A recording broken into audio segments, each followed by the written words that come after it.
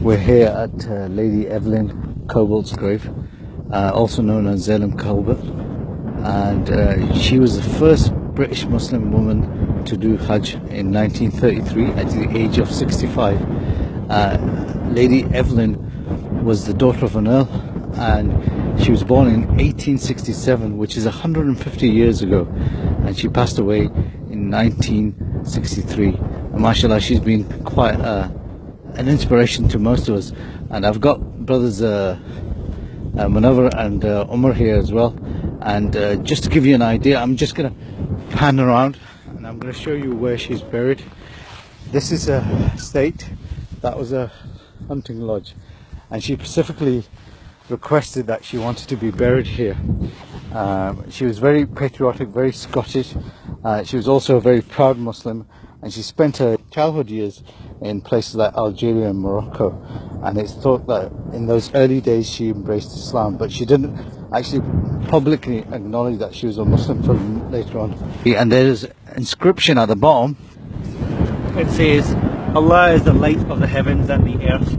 A likeness of his light is as a pillar on which is a lamp. The lamp is in a glass. The glass is as if we're a brightly shining star lit from a blessed olive tree, neither eastern nor western. The oil whereof almost gives light, though fire." It's very tough, it's very hard to read. A mother for us all. How does it feel? I mean, you know, me and you have wanted to be here for many years. For a long time, absolutely. And we're finally here. I think being involved with the Colourful Heritage Project, where we've been trying to document the history of Muslims in Scotland, to come here 150 years from the year she was born, is phenomenal. Yeah. And especially, I mean, this week especially, people are on the way to Hajj as we speak. Yeah. They are making that pilgrimage. Yes, there are millions in Iran. And the reason why we're here particularly is because this lady here was the first British born Muslim lady who went to Hajj in 1933, and mashallah, now there are millions of people around the world at this point, and it's quite poignant that we're here during this week of 4 weeks. Absolutely. One thing just to note the verses of the Quran, chapter 23 I believe, is there.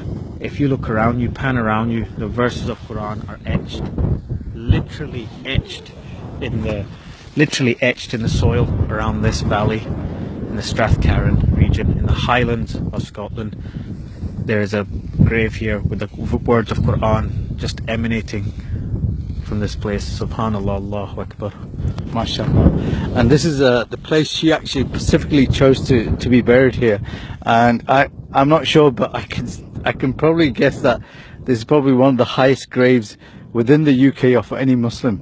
And you know, she was a lover of natural beauty. She loved Wakelet deers, and this is an estate with over 600 deers, and she's buried, I believe, next to her as a family member, Wilfred Cobbold. This was a woman who punched above her weight. If you think about when she was born, 1867, there weren't any cars, there weren't any planes. She went all the way to Hajj.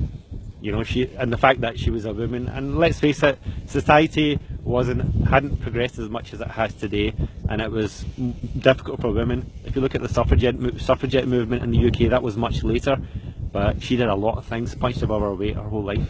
We're in the Highlands here, and it's taken us a while getting to this spot. It's quite remote, and she left from this place in the Highlands to go all the way to Makkah to perform the pilgrimage here, and you know, very inspirational. And she did it at the age of 65 years old in 1933, and a year later in 1934 her account of a pilgrimage to Makkah was written, and if you do get a chance to read that book, then go along and read that. Make dua for Lady Evelyn Cobbold, also known as Zainab Cobbold. May Allah subhanahu wa ta'ala grant her a place in Jannat al-Firdaus, forgive her of any sins she may have done, and let her be elevated in amongst those that are enjoying the company of the Prophet Muhammad sallallahu alaihi wasallam. And for me and the brothers here, this is an inspirational trip, the highlight of our trip. We've been doing the NC 500 for the last